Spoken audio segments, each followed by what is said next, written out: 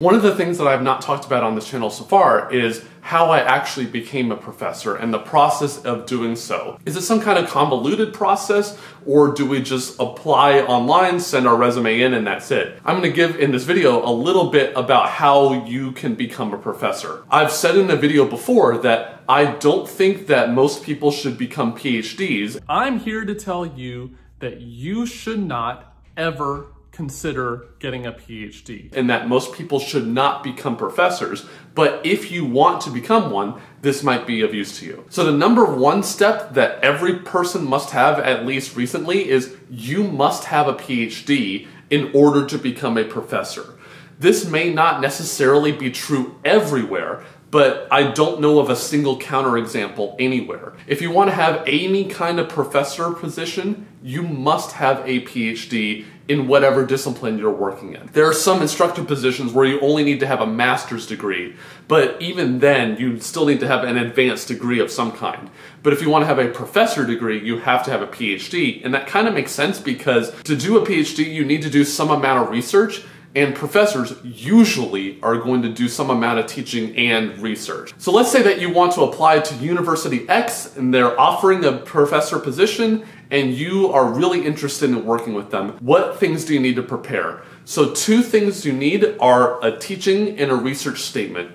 This is going to vary across institutions, but those two are very often going to be required. Your teaching statement, all it is just your philosophy on teaching. Do you do anything special compared to any other instructor? Do you have any prospects for what you like to teach? Because the university wants to know whether or not you're going to be a good fit for them. Have you actually done a little bit of research into what kind of courses that they offer? Are there any courses that you want to create that the department does not already have? Those things are really useful for a position which involves some amount of teaching. You should give your philosophy on what your teaching style is. And so one of the other big things, number two, is the research statement, because most professor positions are going to involve some amount of research. So you need to say what your philosophy, so to speak, is on research. What kind of work have you done during your PhD, because you pretty much have to have a PhD now, and what work are you planning on doing? Are there any people within the department that you want to collaborate with? Can you support any PhD students if the university has PhD students? Or can you support undergrads, because not all research areas can support undergrads?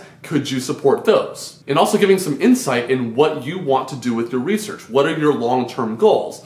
What are you planning on doing with your research? And also giving where have you published anything, as well as giving what current projects you're working on. And one big thing is that you have to have letters of recommendation, usually from your advisor and other people on your PhD committee, but not necessarily. Sometimes it could be other professors in your current department, whatever school you're doing your PhD at, but it could also be other faculty at other institutions that you may have collaborated with or have met at conferences, etc. You usually need 3 to 4 of these depending on the institution, and it's really important that you get good letters of recommendation because they can give some additional insight beyond what you will have to say on paper. So a very common website that you apply for these positions at is Academic Jobs Online. And the great thing about this website is that you can upload all of these materials once, and then anytime you want to apply for a new professor position, also on the same website, you just say, hey, I'm going to move all of my teaching and research statements, I'm going to put them over here to this application also.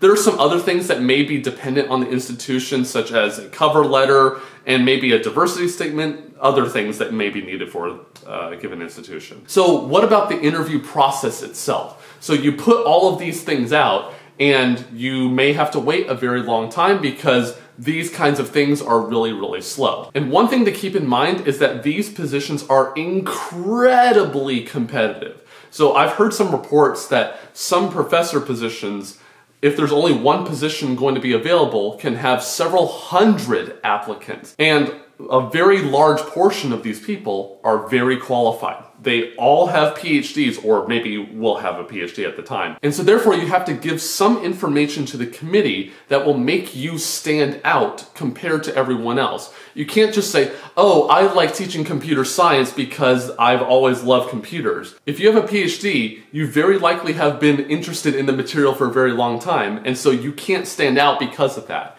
Are there any specific teaching things that you do differently than other people?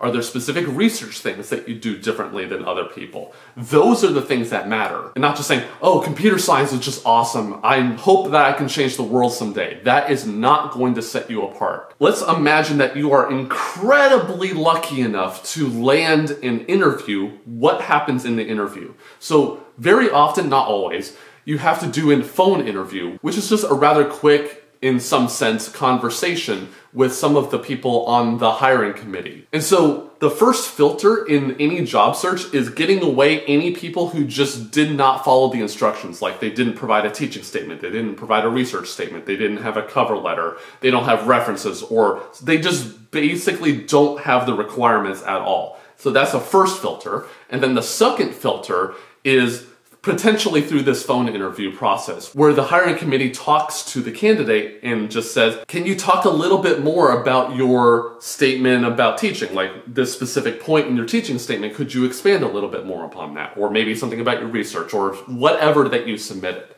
It's just a quick conversation. It's a formal conversation, but it's a quick one. And let's just say that you are incredibly lucky enough not just to escape the first filter, but also the second filter. You are going to now have an on-campus interview, which is one of the holy grails in becoming a professor.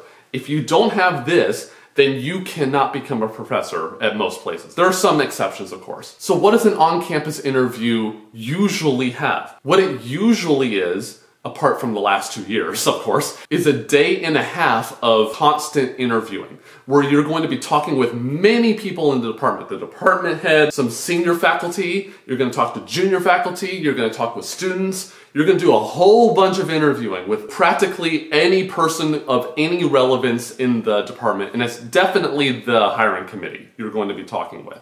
You're going to be grilled about every single thing about your teaching and research statement, and potentially many other questions that you may not be prepared for. So one thing that you can do is just to think of questions. If you were on the committee, what would you ask the candidate, and prepare answers to those questions.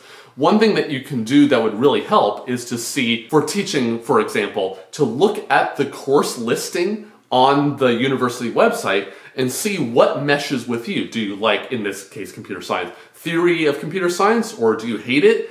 Do you like intro computer science, or do you hate it? What kinds of things would you be able to teach if you were offered the job? And one of the most important parts of the on-campus interview is the research talk, where you're going to give, depending on the university, a 45 to 60 minute talk on your research that is a basic introduction to what you're doing and what you are going to plan to do.